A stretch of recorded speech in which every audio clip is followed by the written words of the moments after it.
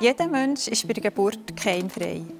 Aber sehr schnell sind Bakterien ein wichtiger Teil des menschlichen Körpers, zum Beispiel bei uns im Darm.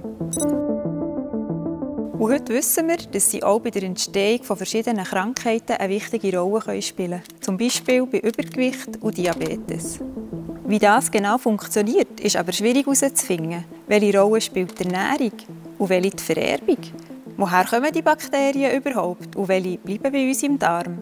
Genau das macht mein Forschungsgebiet so spannend. Im Labor arbeite ich zum Beispiel mit Mäusen, die ihr ganzes Leben lang keimfrei sind. Darum können wir die Experimente auch nicht mit Menschen machen. Diesen Mäusen geben wir nachher ganz besonders fetthaltiges Essen und schauen, wie sie an Gewicht zunehmen.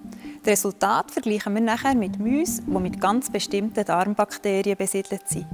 Und so können wir herausfinden, welche Bakterien denn genau daran beteiligt sind, dass die Mäuse übergewichtig werden. In einem klinischen Versuch untersuchen wir momentan, ob sich die vermehrte Aufnahme von Nahrungsfasern positiv auf das Gewicht von übergewichtigen Kindern und Jugendlichen auswirkt.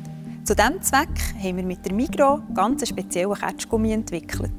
Der schmeckt wie ein normaler Pfefferminzketschi, enthält aber Nahrungsfasern.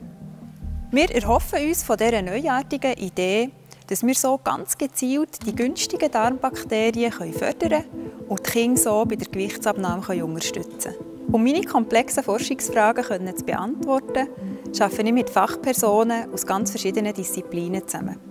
Das Ziel meiner Forschung ist es, die Darmflora ganz gezielt so zu verändern, dass man das Auftreten von Übergewicht und Diabetes verhindern kann. Als Forscherin, Ärztin und Mutter von 2 Kindern ist mein Alltag unglaublich abwechslungsreich, vielseitig und manchmal auch ein bisschen chaotisch.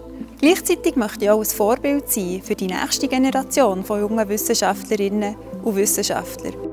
Wenn man ein klares Ziel vor Augen hat und Menschen, die ihn unterstützen, dann ist fast alles möglich. Für meine Forschung bekomme ich vom Schweizerischen Nationalfonds den Heim-Vögtlin Preis 2023.